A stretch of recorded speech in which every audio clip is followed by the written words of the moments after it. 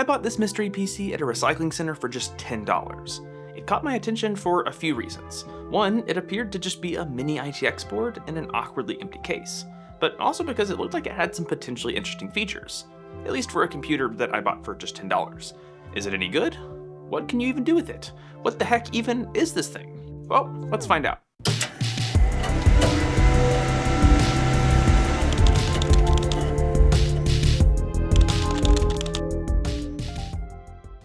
If you're an avid viewer of the channel, this system might look familiar. This is actually a PC I picked up back when I was doing my $100 smart home video. I was rummaging through a bunch of old computers at a local IT recycling place when I found it, and since no one really knew what the heck it was, they accepted my offer of just $10. I hoped it would be a cheap system to run Home Assistant OS on and stay under my budget. However, I figured out that it doesn't support UEFI, and I ended up switching over to a different system just to keep things moving. But I never actually took a look at this or even figured out what it was. Opening it up, you can see that, oh, well, it's a little bit dusty. Fortunately, that should be pretty easy to get cleaned out thanks to this B10 Pro Max air duster from Fanttik. This little guy is super tiny but seriously powerful, hitting up to 130,000 RPM. It's got 5 different speed settings plus a one-tap boost button, so it's perfect for any job, from trying to clean out a very dusty 13-year-old Mac Mini, or just playtime with Ruth. It also has really solid battery life. I've been using it for multiple projects over the last few weeks, and yeah, it's still sitting at 80%. Plus, it just charges via USB-C, and this even doubles as a portable power bank. It also comes with a bunch of handy attachments for different jobs. I ditched cans of compressed air a long time ago, but I always just use this big, bulky AC powered duster because anything battery powered just seemed underwhelming. But this has officially become my go-to option. And speaking of go-to options, this S2 Pro electric screwdriver has become another one. I've never really been big on electric screwdrivers, but, well, this one won me over. It has 7 torque settings from 0.5 to 6 Newton meters, so it's just as good for electronics work as it is for random projects around the house.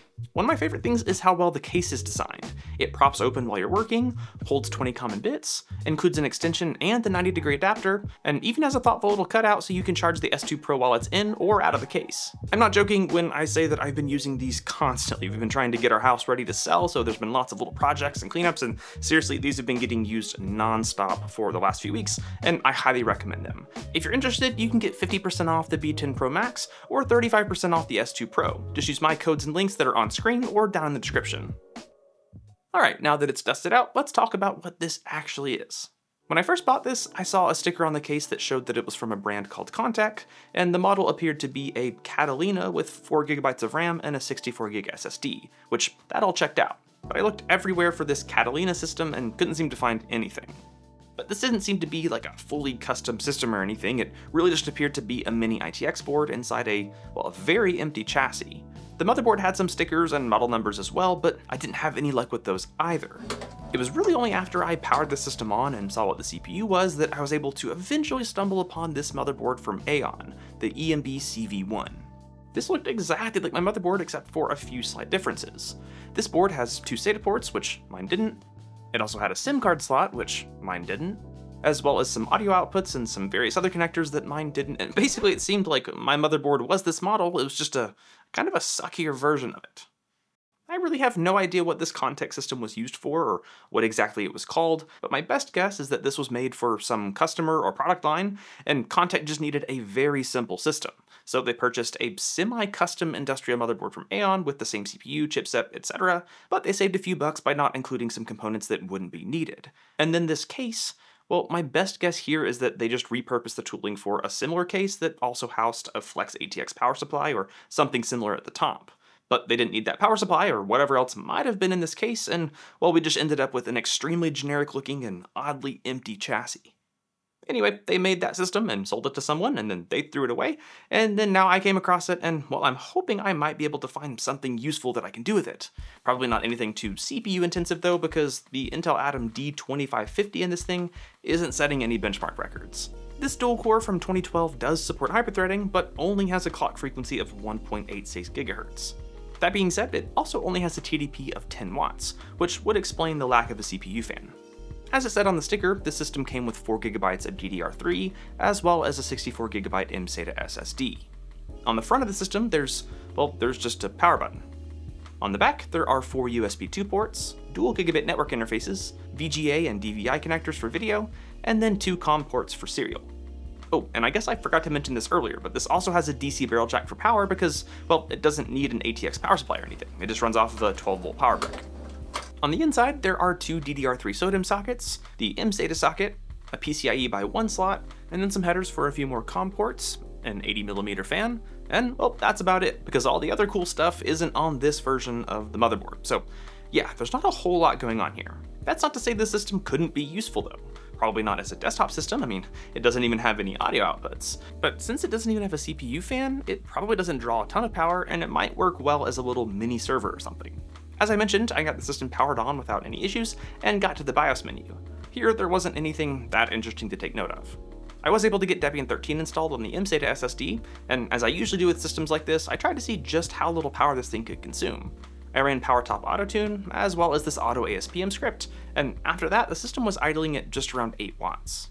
With how little power we were drawing, I didn't imagine we really needed to be blasting that 80mm fan at the front, so I disconnected that, which brought the idle power draw down to below 7 watts. Now, I was a little bit worried about CPU temps, but after running a stress test for multiple hours, I never saw CPU temps get above the low to mid 40s. And when running that stress test, the system was still only drawing like 12 watts.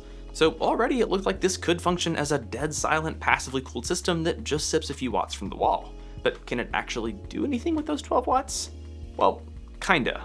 I ran Geekbench and ended up with single and multi-core scores of 90 and 233 respectively, which if you compare that to something like a Raspberry Pi 4, yeah, it doesn't look too good. But hey, it was still at least a little bit better than the PC I took a look at a little while ago, and that thing was drawing over twice as much power at idle.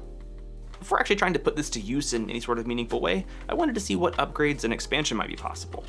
The D2550 supposedly only supports 4GB of DDR3, but I tried just plopping in two 4GB sticks of DDR3L, and, well, it actually worked just fine, giving me a total of 8GB. To try out the PCIe slot, I dropped in this 10GB NIC, which, yeah, that was beyond optimistic. I wasn't really expecting it to work that well. I knew this was only going to be a by 1 slot, and, well, I assumed it probably wasn't going to be PCIe Gen 3, but I was hoping that it would at least be PCIe Gen 2. However, this thing only supports one lane of PCIe Gen 1. That means at best you could use this slot to add like a single gigabit NIC or 1 or maybe 2 SATA hard drives. I think this actually might be the only singular Gen 1x1 PCIe slot I've ever come across, which is a bit sad. Now, there isn't another PCIe slot, but according to the specs of the EMB CV1, it seems that the mSATA slot was also functional as a mini PCIe slot. Mini PCIe and mSATA share the same physical connector, but often they aren't wired up for both, and I assumed this wouldn't be either, but well, the specs seem to indicate otherwise, and the board even had WLAN silkscreened on the motherboard. So I dropped in a little Wi-Fi card and then booted from a Debian Live image to test it out, but well, yeah, my assumption was correct. This in fact did not work. I'm assuming this was another cost-cutting measure on these boards, but realistically it wouldn't have made that big of a difference if it did work because, well, I need something to boot from. Now, I halfway considered trying to solder some SATA ports onto those unpopulated spots on the board to see if it actually worked. But even if they did work, I'm pretty sure that I could only still have a total of 2 SATA devices working in total, just due to the SATA controller that's on the board. So I figured it was probably smarter to just use the mSATA port that works rather than potentially melting something on the board with my shoddy soldering skills. So yeah, there really isn't much to upgrade or expand here. We're kind of just stuck with the system as it is, but that's not to say we still can't find some ways to put it to use. Now, I didn't even try this out as a desktop system because, well, there's not even an audio output. Also, the Intel GMA 3650 graphics are not great, and, well, the CPU performance just probably wasn't going to be up to snuff anyway, and so it just seemed like it wasn't worth it. So I figured I'd try to play into what seemed to be the strengths of the system. Anytime I see multiple NICs, my brain always jumps to building a DIY firewall, and with this you absolutely could. However, you might not have the best time. The dual NICs in this are Realtek 8111Es, so if you're going to be using OPNSense or PFSense, you might run into some issues due to proper driver support. I did give OPNSense a shot, and the interfaces were actually detected just fine with the default drivers, so that was good. However, the performance wasn't incredible. When connected from my laptop, I was typically getting around 500 megabits per second, either when testing online speed tests or a locally hosted open speed test server. The CPU usage wasn't crazy high or anything though, so I would attribute this performance more so to the Realtek NICs. If you don't plan on running a ton of firewall rules or VLANs, and especially if you have less than a gigabit internet connection, this might work, but really this might make more sense as more of a test system to tinker around with and such versus more of a production system.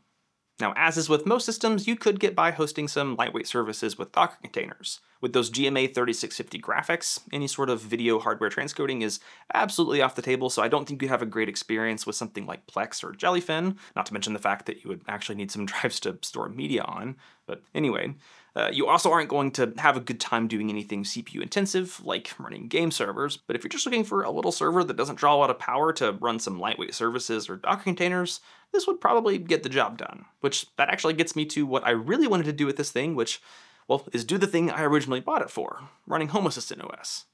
As I mentioned, Home Assistant OS requires UEFI support, which this system doesn't have, but I actually ended up finding a fairly easy method to get it working thanks to this Reddit post. Long story short, using a live Linux USB drive, you just flash the Home Assistant OS image onto your SSD, but then you also add another partition and manually install and configure Grub2 so that your system actually boots up properly.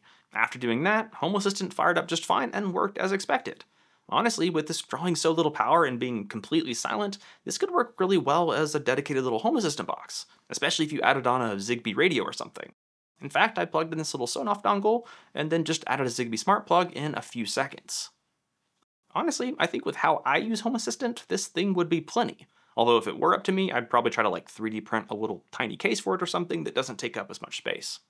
All in all, this little system is, well, it's not much to write home about. It offers very little in terms of CPU performance or graphics capabilities. This specific version of the motherboard offers next to nothing in terms of upgrades, and the case that it came with is, well, this. But if you don't need that much performance, the minimal power draw is fairly impressive considering the age of this system. You don't need a fan, meaning this thing can be dead silent, you get 2 network interfaces, and the whole thing can just be powered via a 12-volt power supply. I think for just $10, this wasn't too bad of a deal, but, well, what do you think? And what would you do with the system if you had it? Let me know down in the comments. And hey, while you're down there, maybe consider giving this video a like, maybe consider subscribing to see more, or becoming a Raid member for as little as $1 a month. With that, you get early access to all of my videos without any ads, which I think is a pretty good deal. That's about it for this one though, so as always, thank you guys so much for watching, stay curious, and I can't wait to see you in the next one.